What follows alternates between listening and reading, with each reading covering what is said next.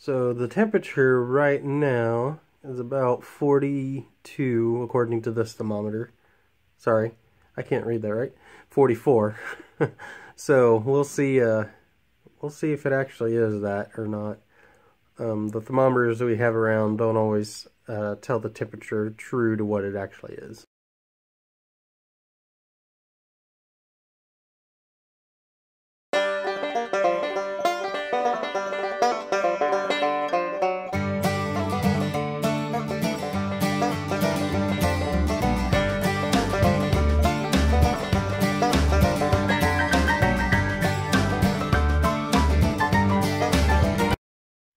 Hey Clod Hoppers, wanted to talk to you today about us being in freezing weather.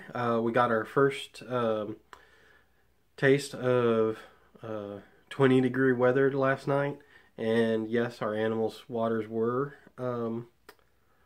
frozen, but the sun came out and there's no clouds, so it thawed out pretty good. Normally what we do is we'll bring their waters in for the rabbits and then let them sit in front of our infrared heater and let that kind of thaw them out. And then for the chickens and the goats and the dogs, we'll break up that ice and then just add water if they're getting low on water, because as long as they can get to the water, they'll be fine. So yeah, I'll show you what that looks like. Hopefully there's still some ice in some of their buckets and things. But for the waterers, for the rabbits, I'm not going to bring them in because I already tested them and the water comes through the little nipple that we put on them. So just to show you, yes, the water has thawed out.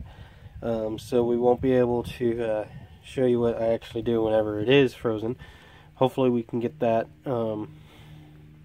at a later date when we get more freezing weather.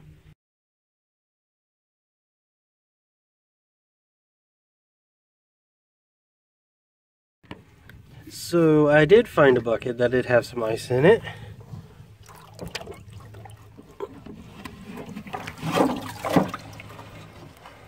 That's how, well, it's probably thicker earlier this morning, but that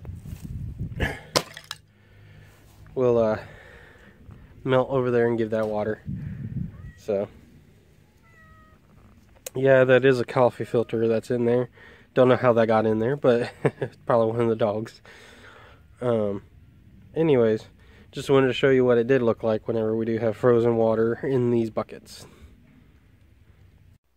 So I went ahead and went through all the waters to see if any of them still had any ice in them.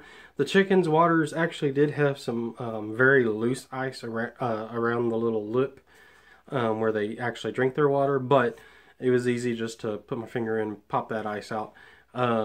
Normally when it gets really thick, it makes it hard to pop out, and so you got to kind of like peck at it and actually break up the ice till you can get down low enough to where the ice will crack apart, and then you can pull it out. And then you got to check the little dome top so that doesn't have ice, and it looks like it's feeding really well, so I don't have to worry about that. And I also had to check the goat's water, and then they didn't have any ice in theirs either, so everything is good on that part. So all the animals do have water and are getting water, and don't have to worry about that, because that is one of the things we have to worry about whenever it does get icy. Like most homesteaders living in the US, they have to make sure that the water isn't frozen so that the animals can actually get their water, so they don't dehydrate or anything like that.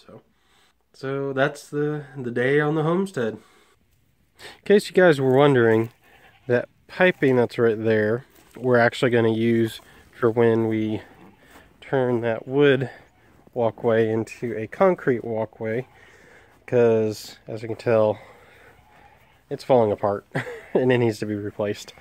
But we're going to use those black tubes for drainage, because we are sloped like that on this property. So we got to make sure it doesn't collect anywhere where we're trying to walk. So that'll be a fun project. Probably in the summer, or not the summer, in the spring, maybe in the summer, depending on how things are going and how busy we are. So.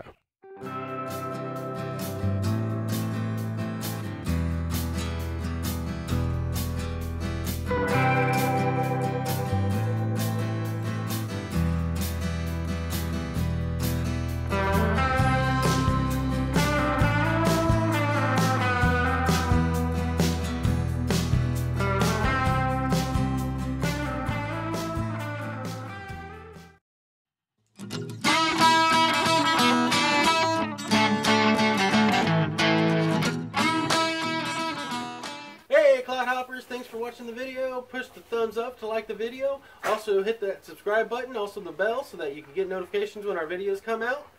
Check us out on our social media pages too. We have Facebook and Pinterest, and soon we'll have Instagram. The links are below. Bye y'all! Bye!